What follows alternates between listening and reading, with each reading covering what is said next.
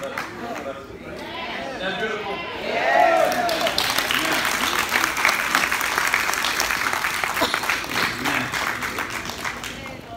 Very, very gifted.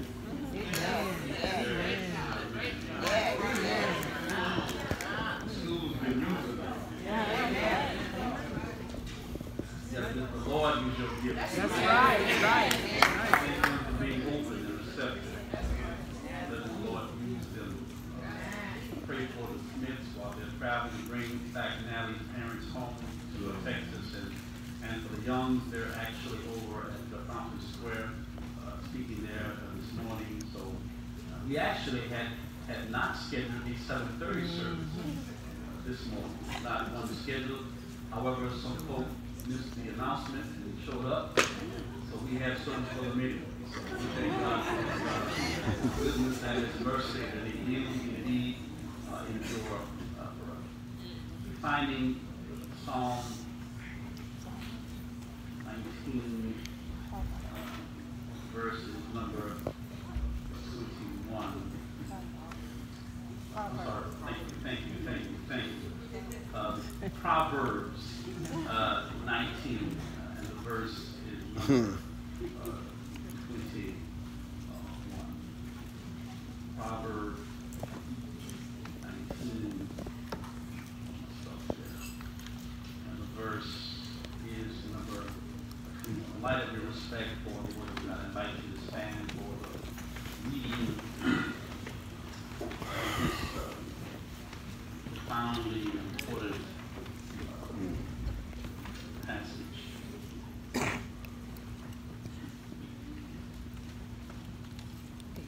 As you prepare to look at this curriculum text, I encourage you to look at someone next to you and tell them you don't need but one plan.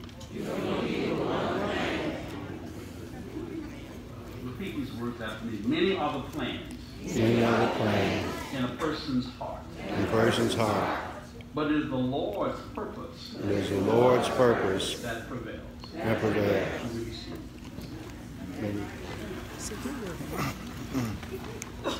Okay. Profoundly beautiful and in-depth passage. Don't forget that the book of Proverbs is called poetry material, and it is some said that it consists of short, pithy statements that are generally held true. The Bible says in Proverbs that a soft answer turns away wrath. Sometimes a soft answer will still get you some wrath. There are short, pithy statements that are generally held true. However, when you come to this text here in its depth, there's so much to be unpacked. I want you to see just the significance of what Solomon, who is writing this book, is trying to achieve in our hearts.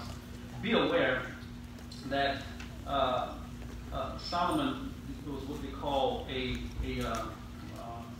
seer. He had people he would train in wisdom. Wisdom people. There's a difference between being smart and being wise. Hello. You can have a good book learning and make dumb choices, because it's not about your ability to retain information. Wisdom is about how you see life and how you make your decisions. One of my favorite sayings is, wise people learn from mistakes as well as when you're wise, you ain't got to go through everything. When you're wise, you can watch somebody else mess up and learn a lesson from that. If you're smart, at least you can learn. You bump your head and it hurt. If you ain't smart and you ain't wise, you got to be dumb. And if you're dumb, you're going to keep making the same decisions over and over again. So I want you to see this whole idea he lays out inside of this text. But look at this passage. We're going to get into this text. Many are the plans. People make many plans. Many are the plans. Where? A person's heart. But, operative word, it's the Lord's purpose or counsel or directives that still prevails. I want you to see, based on understanding this text, that God has a plan. Our God has a plan. I really want you to get this inside your spirit. God has a plan. And He's not asking your permission for His plan. And His plan is His plan above all the plans.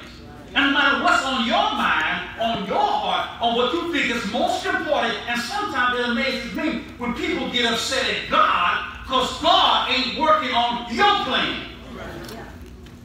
Amen.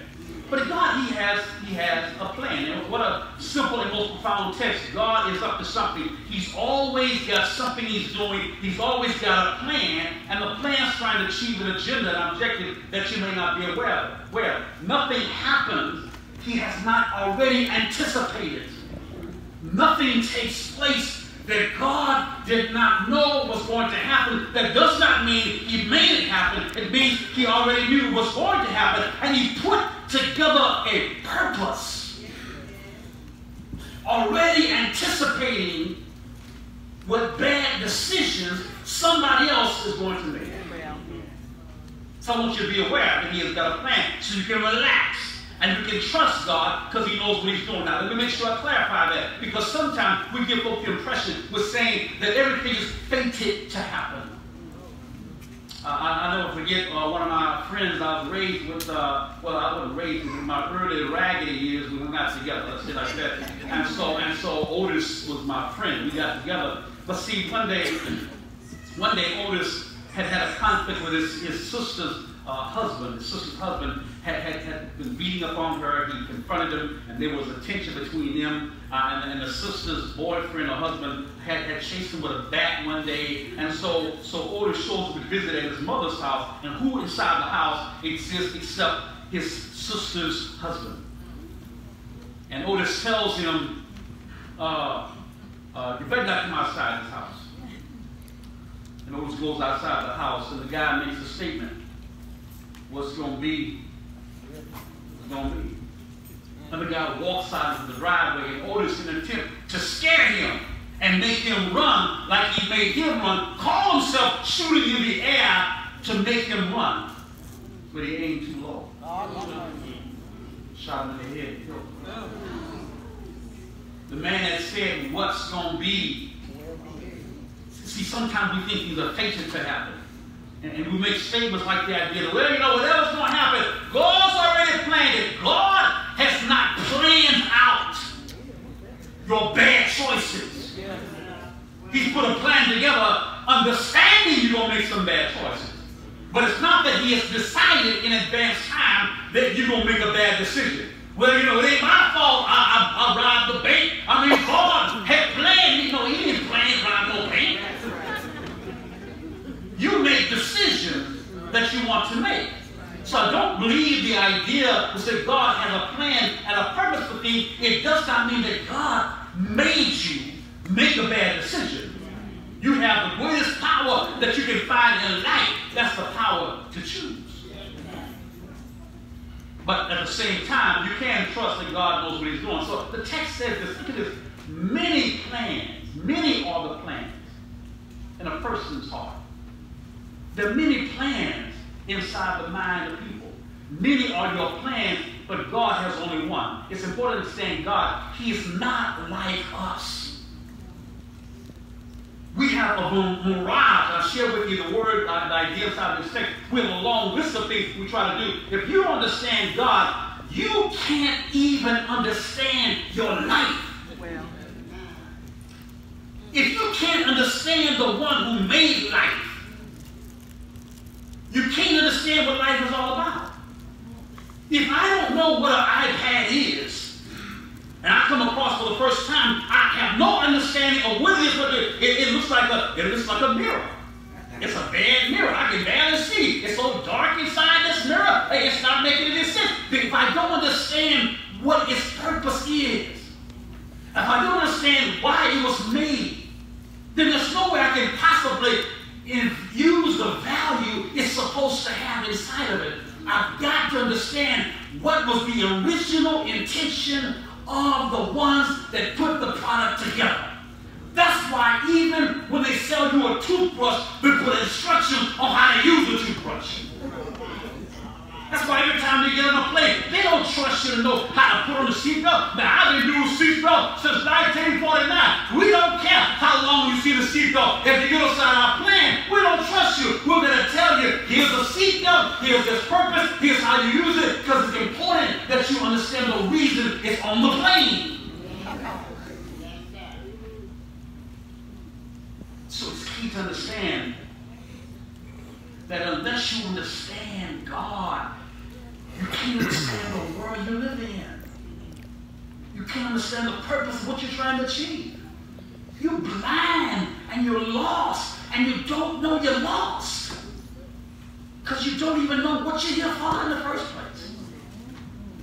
I spent some time counseling with a mother and her son on yesterday, and you know, great kid, he's 14 years old, making some bad decisions.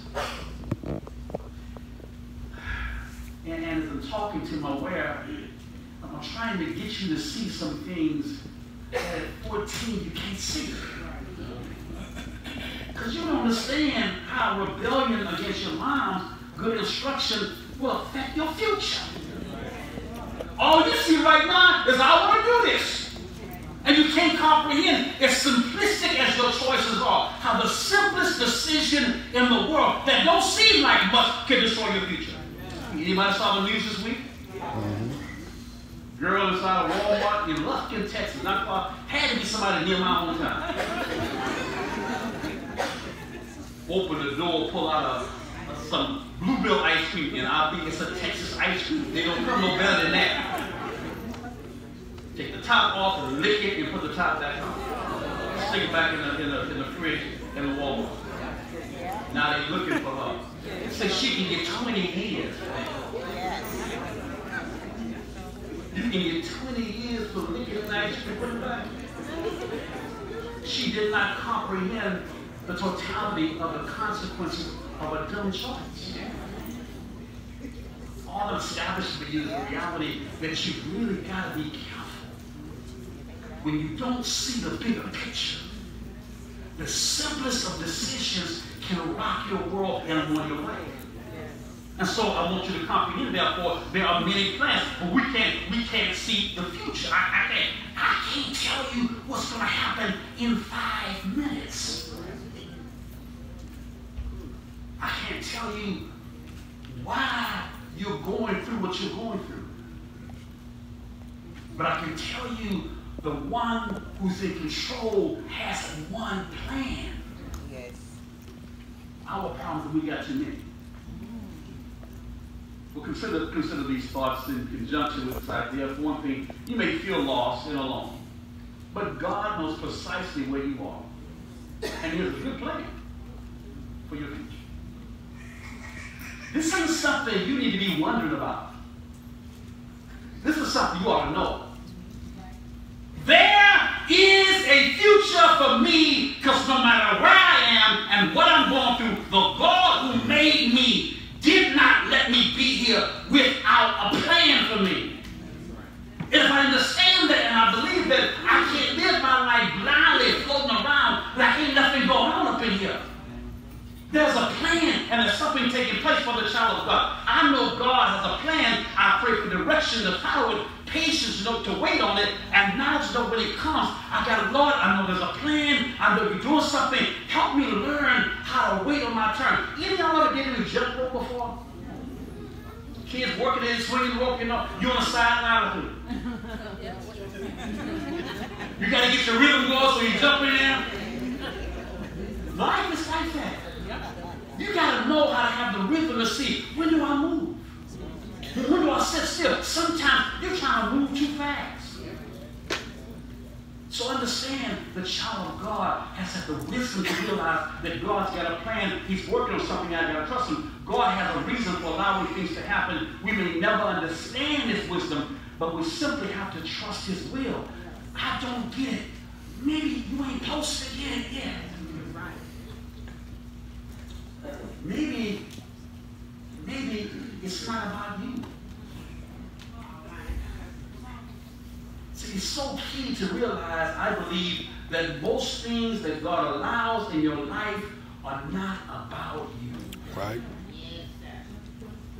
But I thank God about it. Sometimes I'm able to look at someone who allowed me to touch, and I can somehow see how hell I went through, pain I had to face, turmoil that shook my life up, times that I had to cry, and I can look and say, oh Lord, thank you, because now I can see how that blessed me to give to something to somebody who couldn't have handled it without knowing what I've been through.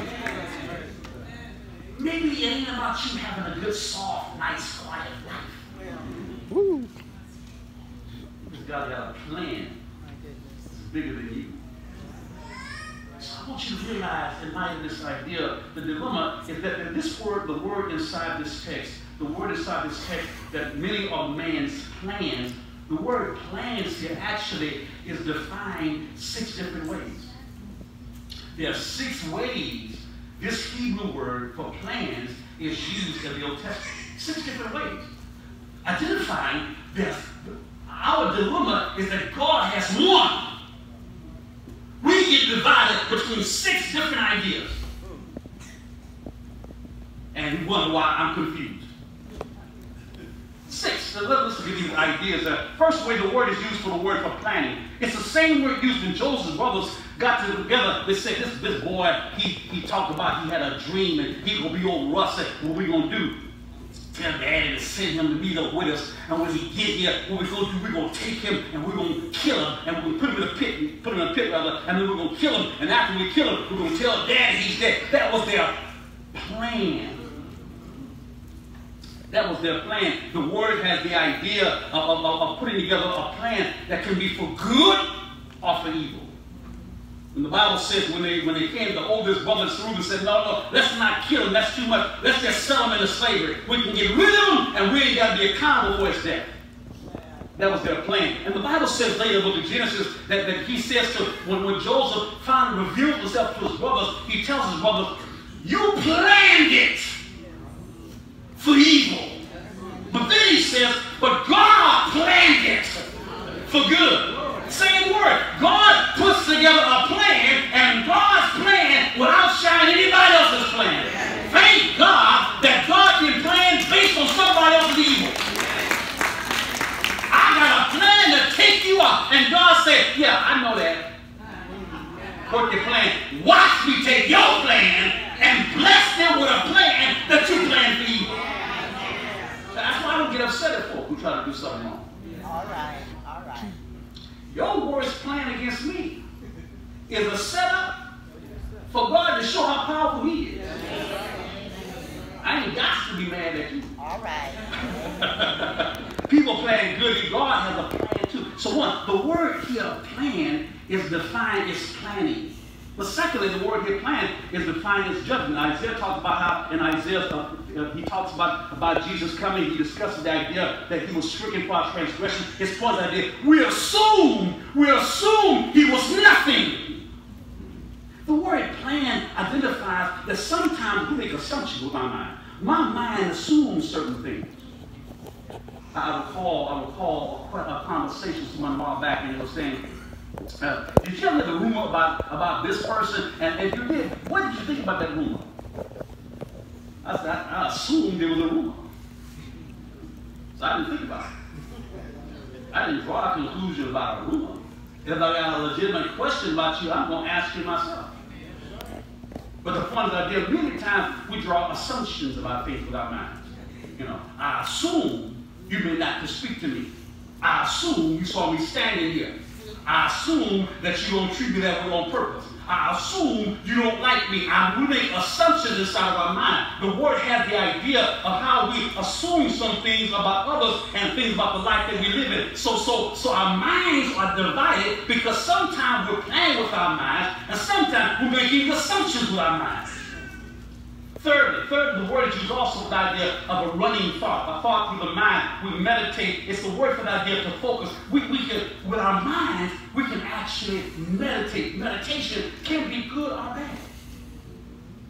I advise children of God, yoga is often taught about the idea of meditation, but there is a sense, there's a peace that comes with knowing how to meditate. Yes. been married about 40 years, right? When I first got married, every now and then we have a conflict. What I would do, I'd go meditate when I got angry. I have to hit the wall. Right? I hit the wall first, then I'm going to meditate. I go in, and what I would actually do, I would go in a room. This is messed up Laura's mind. I'd go in a room, and I'd go in a closet, turn the lights off, and sit in a lotus position and just focus and meditate. She come in later on. You okay? I need to get everything else out. Mm-hmm. I need to get a grip on my head. The point is the idea that we have the same mind, we can meditate, but meditation can also become fixation. When you get your mind fixed on something to the point you just can't shake it out your mind. That's what worry is about.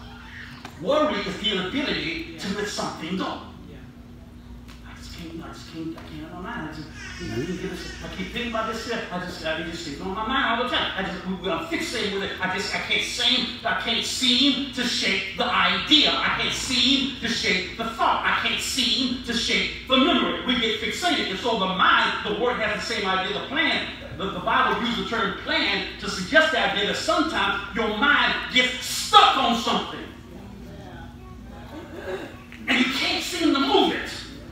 It grips your brain. Our minds are divided. Then he uses another term. It imputes. Imputes. The Bible says that God imputed. He imputed Abraham's actions as righteousness. To impute has the idea of talking.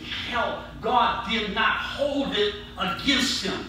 But the idea of imputing has the core idea of to be stuck on something. Some of us, our minds won't let you forgive. Your mind won't let you let stuff go. Every time I see you, old anger come back. Every time I come across, don't say their name. I don't want to hear about them. I don't want to see them because there's something. I am stuck. I can't let it go. I can't forgive. I'm holding it. It's got a grip on me. And be aware, things that have a grip on you are controlling you. So the word plan has the idea of putting together a plan to achieve something. It has the idea of making assumptions or judgments. It has the idea of getting meditating on something that you can't let go. It has the idea of being unable to forgive or to release or let go of something that's happened inside the world that you're living. Then number 5, it has the idea to invent. The word is also used when one occasion in Scripture, Old Testament, when the men they planned. The plan was to build buildings. The plan was to create inventive ways of irrigation. Inventing has the idea to invent. I'm amazed always with the core idea of the brilliance of God.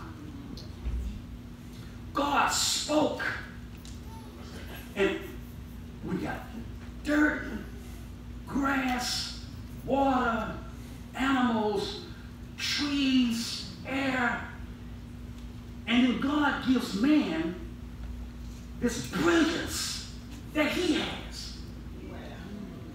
And man makes things out of dirt.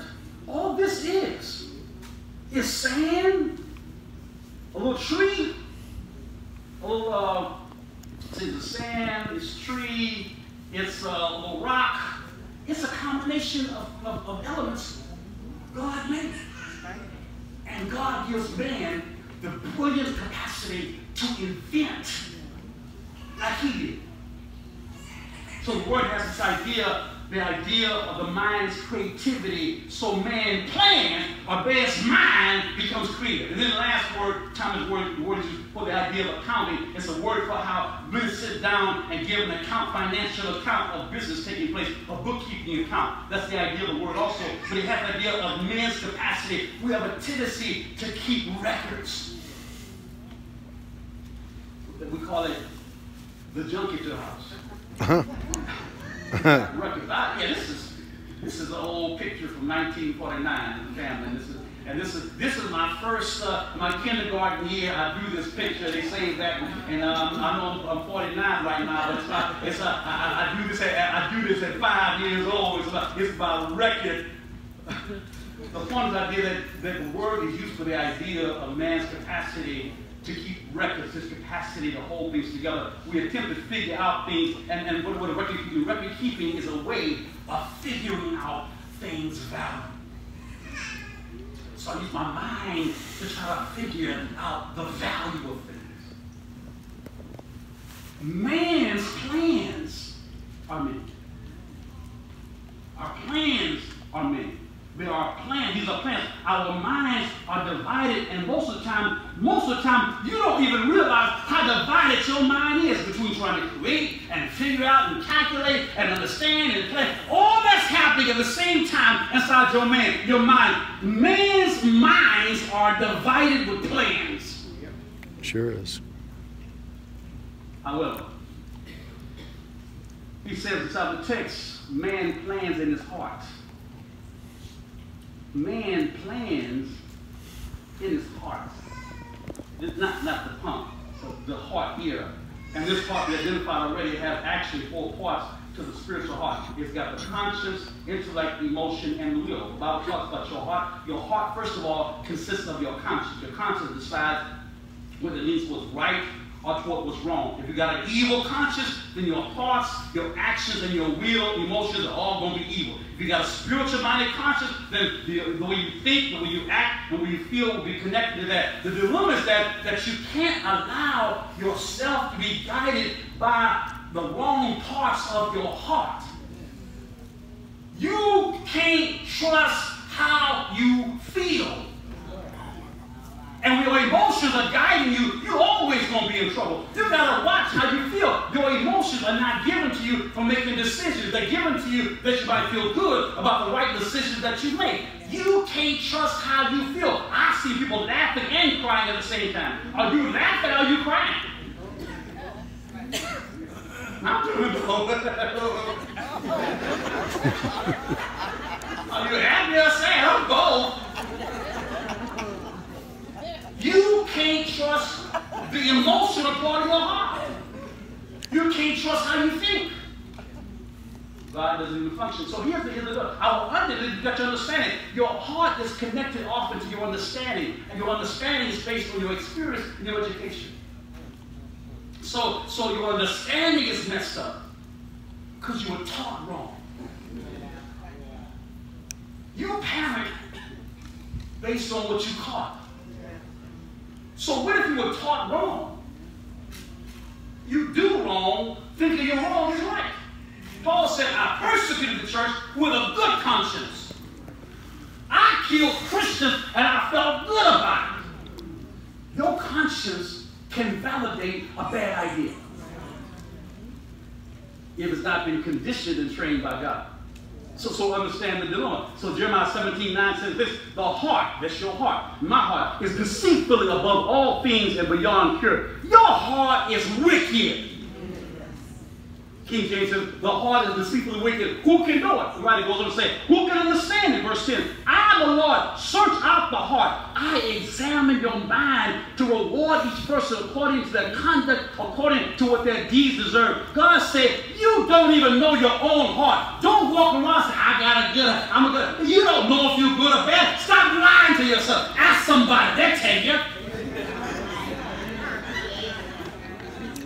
There's a workshop that I do, I'm sure I shared it before, and I'll actually begin by asking people, how do you know if you're a good employer? You ask the employee. How do you know if you're a good employee? You ask your employer. How do I know if you're a good friend? You have to ask your friends. How do I know if you're a good sibling? You have to ask your siblings. How do I know if you are a good parent, a good child? We have to ask your parent. How do we know if you're a good child? We got to ask how do we know if you're a good child? We ask your parent. How do we know if you're a good parent? We have to ask your child when your child gets old enough to know what a parent is. How do I know if you're a good mate? I know I can tell you I'm a good mate. No. You're going to lie.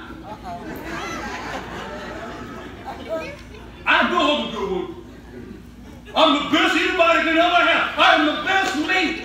I'm the best friend. I'm the best mate. I'm the best employee. I'm the best sibling. I'm the best parent. I'm the best child. Just ask me. Don't ask them. Ask me. That's a clear sign you don't know. The fact of the matter is that although you're more than the relationships inside your life, they do tell about you. We are not honest. We're not honest perceptors of ourselves. And sometimes, that was when I preached in North Carolina as a brother, Calvin said, he said, every year I ask my wife, honey, how can I be a better husband? That's good, man. Well, she can give an answer. She can answer. The problem is this, that there are a lot of guys who are not going to ask that question. They don't want to answer. So when I ask you a question, it obligates me to try to live what you say. But the point is the idea that most of us don't want to ask someone, how can I be a better member? How can I be more faithful? How can God use me more? To ask the question suggests the idea there's an openness to change that I want to receive in the context of my life. So he says our many parts. We talked about the many parts. Here are our many plans that we have together. There are many different plans. We devise plans. You plan your vacation. We devise plans. Secondarily, we identify, we assume, like we childishly know something. I assume I assume the weather is going to be better. I assume I can make this trip. I assume my health will hold. We're always childishly assuming things that you just don't know. I told the church at 7:30 this morning that I never forget was doing a meeting down in southern Sicily area, in southern Italy, and we flew into Rome. And so we're flying into Rome. I looked at the map, and I said, okay, the train stops here. The hotel is on La Settembre, a few blocks away. So I didn't tell Laura my plan because, sometimes we don't know what we're planning. So I just said, I got this. It's all worked out. So we got off. I see it's right down the street. I know where it is. We got off the tram, had the luggage, pull the luggage to the corner. I said, wait right here. I'll be a few minutes. It's just right up the block. So I walk up the block. I said, this La Settembre. They said, where? I said, La Settembre. Where's La Settembre? They just, La Settembre. I'm all over. I can't find La Settembre, the street hotels. I know what it looks like. I saw it online. But La Settembre, I'm up and down the street because I didn't know I was lost. I had a plan. But childishly, I thought I knew what I did not know. Thirdly, we meditate, we get fixated on things. Our mind is divided fourthly. We hold the gifts. We can't seem to let go of things. We get stuck. I just can't seem. I can't let it go. You got to practice letting things go inside your life. Number 5, we said you invent. God has given us creativity. We can invent things. We can move things because that's inside of us. He expects us to reach inside and pull out the creativity inside of us. And last but not least, we identified. We account. We try to figure it all out. Try to count. Our minds are consistently divided. And so here was Solomon tells us. Understand these ideas of conjunction. To be happy, you must let go of what's gone. Be grateful for what remains. And look forward to what is coming next. Maybe you need to accept your own limitations. That you can't figure out what's going on.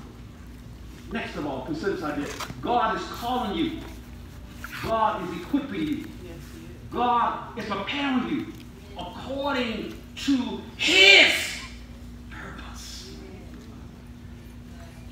If you live your life like you have no conscious idea of what to do, you would be bound. Because you stop making these bad assumptions that send you in all the wrong direction, trying to figure out what. No, this is it. And it's the same mentality every gambler has. This next hand is the one I'm going to win. This next one. I can't keep on losing. It's this one.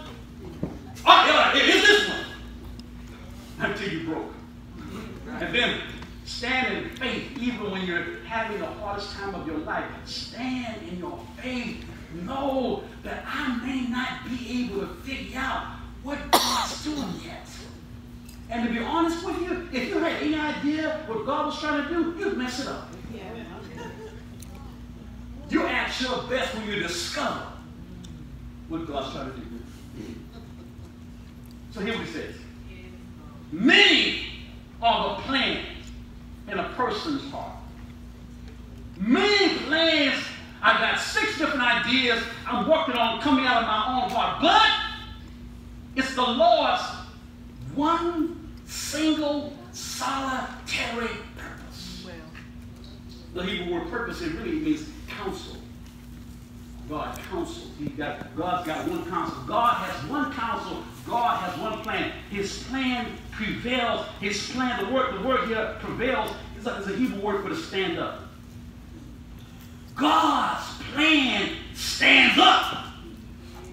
And when God's plan stands up, can't nothing knock it down. When God's got a plan for you, God's got advice for you, God's got direction for you, it don't matter who like you, it don't matter who's on your side, who don't matter who betting on you, who don't matter who love you, it don't matter who stands against you, it don't matter what plan somebody else has. When God has decided a purpose and you fit inside the purpose that He's got, nobody can knock that down. Nobody can change it. You got to realize the power that God has to make His plan come to life. But every child of God is supposed to live their life on the presumption that God is working right now in my life. I'm not making decisions for my own self. He's got a plan for me. And it's amazing how sometimes folk get upset because God don't do your bidding. I told the Lord, you don't do this for me. I'm just cutting him off. Like what? You going to cut God off? Really? I ain't going to worship him unless he do it. So he's going to bend to you. And they have the audacity sometimes to be angry at God and frustrated because we talk like somehow he belongs to me. I own him. I told him to do this and he ain't going to do this for me. I'm not going to. Like, what you going to do? You going to cut? What if he said, well, fine. Nothing to do with me. I take back what's mine. Give me the oxygen back. Yeah, well, you don't want that from me. You know what? I gave it a hard time to take that back. Let me see you do it without my lungs. What do you have that you weren't given? His plan works. The key is to seek to find the plan God has and drop your plan. Only God's plan. Only God's plan is going to stand. Man makes many plans. God has one counsel. He ain't changing. He doesn't have to change his plan because you don't get it. Yo, I don't know about you. Y'all had a kid that got mad at you, was going to walk away and leave home? I was 5 years old. I was mad at my mother. She did somebody like, I was 5 years old. I said, I'm leaving. I ain't got to take this.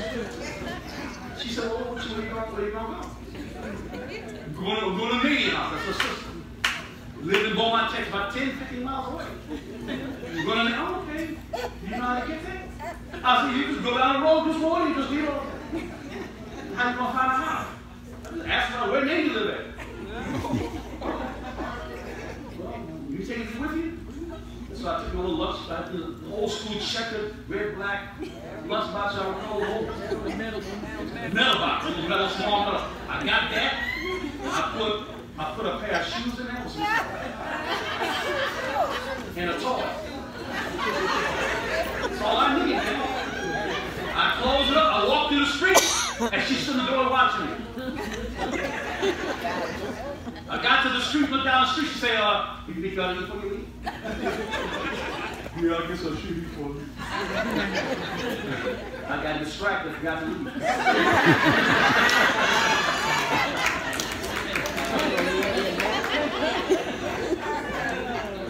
In my foolishness, I had no awareness. I didn't even know what I was doing. You think you got that deep?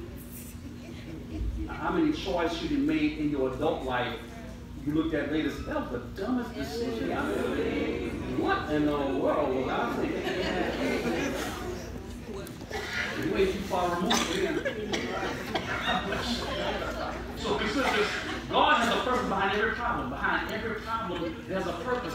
Even when, God is so good, even when the problem you have is made by you. I thank God that, Lord, I made a problem. Yeah, I saw that before you did it. There's a lesson to be learned from the problem. So I'm going to let you go through it. I got you. I got a plan past your problem. Well, just don't quit in the problem.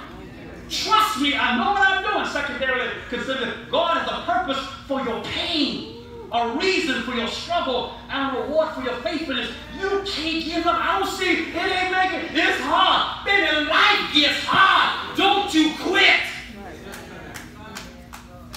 You can't afford to end your life over dumb stuff. I counseled a boy several years ago. I was preaching in Alabama, and I went to visit with him. He had a conflict with his stepfather, and he was angry at his stepfather. He had an argument. He had parked his vehicle behind his stepfather's car, and they had an argument about the car, and it didn't move, and the stepfather was mad and went out there and shot the window out the car. I went to talk to the boy that his mother called me, went to the house, sat and talked to him the next day. I said, how you feel? He said, well, I don't see no choice. It's like 19 years old. What do you mean no choice? I ain't got no choice. What do you mean you have no choice? It's either me or him. I'm just letting you know. Now this boy's father committed suicide. In this boy's mind, suicide was an option. Because understand, whenever you choose suicide, you keep spoken in your family, it's an option. He said, I'm sorry, I don't know who, I'm going to take him out before you take me out. I said, okay, well, maybe there's some other options. I said, listen, what happens if you're right? Let's take your scenario. Let's say you're successful, you take him out. And now your life is turned upside down.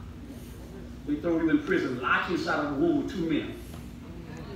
Buster and Boomer.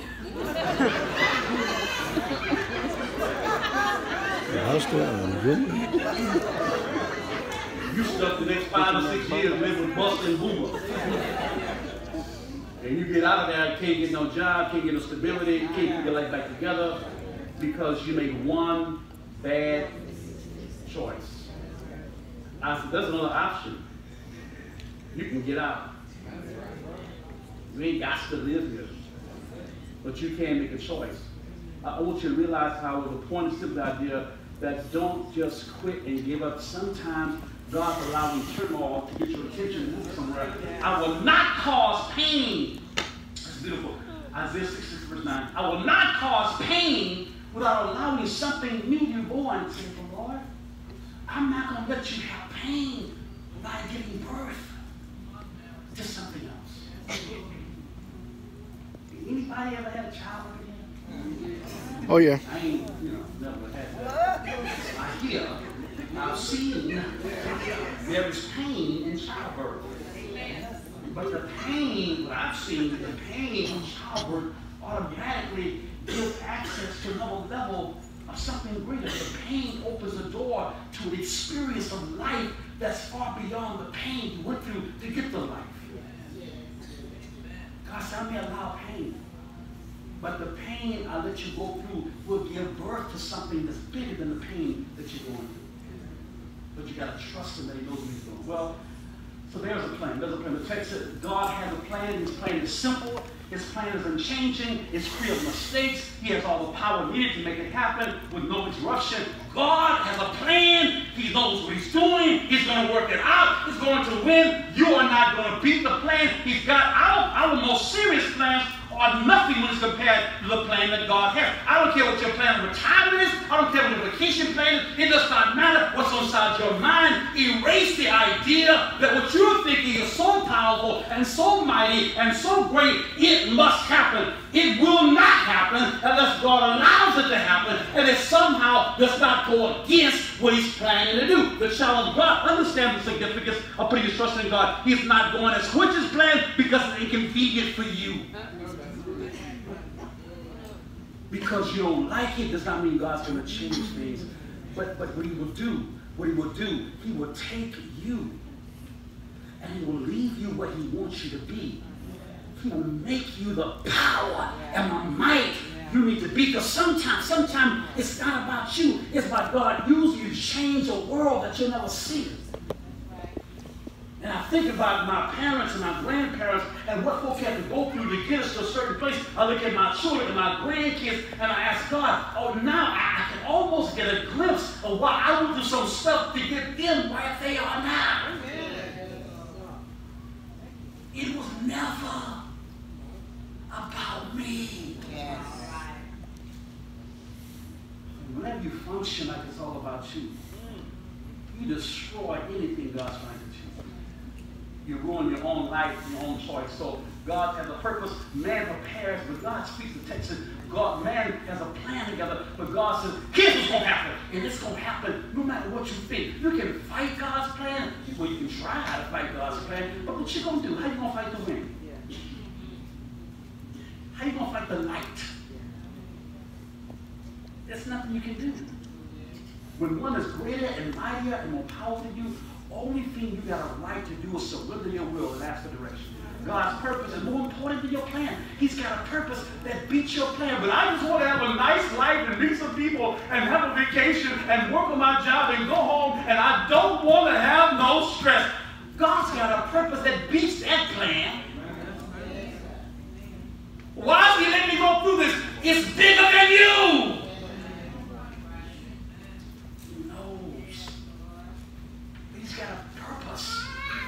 Got a direction that's bigger than you. And then, of course, his purpose is beyond your plans. I got a plan. God said, listen, you only living so many years, baby. What I got planned is bigger than you're going to be dead and gone. I'm still doing stuff. What if God said, I got over 1,000 years or something to take care of? I need you to do this so that 500 years from now, somebody you never heard about is getting what I'm message I'm sending down the pipeline. So it ain't about you. Stay in your lane. And then, of course, God's purpose prevails. It always is going to win. Your hands are just too short to box with God. You either decide to be part of the program or get rolled over by it. You can't beat it, might as well join it. And the last but not least, Ephesians 2 verse 10 says this, we are God's handiwork, created in Christ Jesus to do good works which God prepared in advance. Which God prepared in advance for us to do. All you are a poetry. You are God's sculpture. God looks at you. He decided before you got here, I got a plan for Eric Harris. And when Eric Harris gets there, let's see, I got to make sure Eric Harris got the right kind of daddy. Because that's the man. That's the guy who get Eric Harris ready. And then I got to make sure you got the right kind of brother. What y'all? Get Charles and I his brother. I get a brother in his life that's going to make sure he works with you. I'm going to work in. Because I got a plan for it. He is my sculpture handiwork. He's the plan I've got. I'm working inside here to achieve something he can't begin to see right now. So I'm going to put, okay, I got to put this woman, what's her name, Lisa, right? Pull her down. Get in and he need her because he got a rough edge. He going to break that edge off something. He needs some extra kids. Now, he ain't going to be ready unless I dump some kids on him. Amen. Give him a bunch of them so they can work real hard. And they're going to frame him. They're going to stress him. He's going to want to kill him. They're going to kill their friends. He'll be all right. So I got to I'm sculpting him. He's my workmanship. He's my handiwork. I'm getting ready for something he can't begin to plan, see, or anticipate because he's limited. So all he can handle is what he can see. He can't see this. But I can. All right. And I'm shaping him. God takes in his brilliance, God is able to take each and every person in this world, including you. We are God's workmanship, his handiwork. We're his portrait.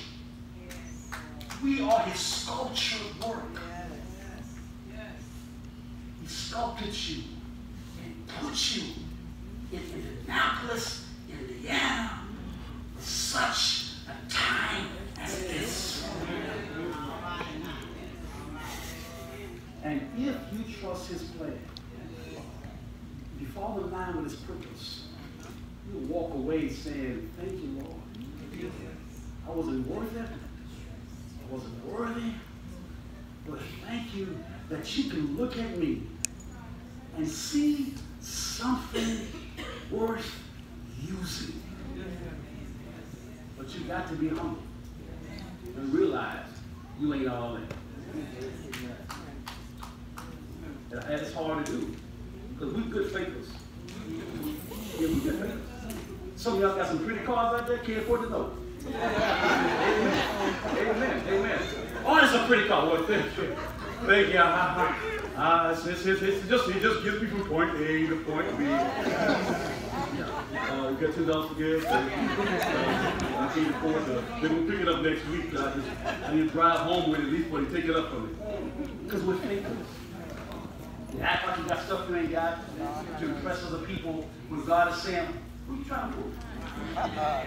Does it really matter what people think about you?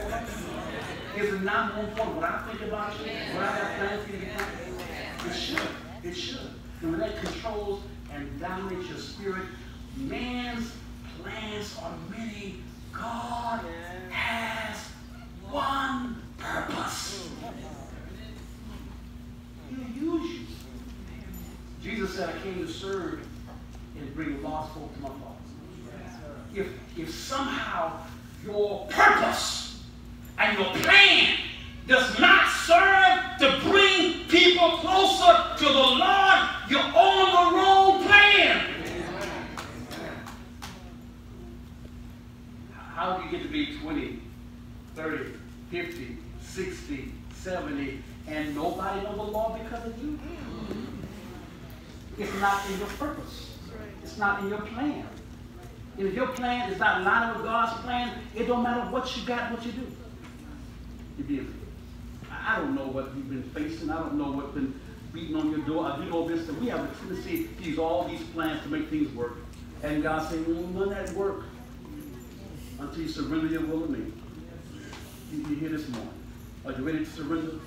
God has brought you this far for the purpose of trying to do something special inside your life. He wants to mold you, to give you strength. You're here this morning, you're not a part of the family of God. You've heard the word of God and believe that Jesus, the Son of the living God. You have to change your mind. We call that repentance, the decision to stop doing things your way and start doing things God's way. You will understand for this audience and declare your confession, He's the Son of the living God. We take you right now and we'll baptize you in Christ for the forgiveness of your sins. He will add you to His family. He will add you to His church. He will put you into a place where He can use you for something bigger, better, and greater than yourself. You just come and say, church, how can God use me to be a better service? Here am I, send me. Give me understanding, give me insight on what I should be trying to do for the purpose of God. With that intent, with that heart, with that conscience, God will take you, He will mold you, He will bless you, He will strengthen you, and He will use you.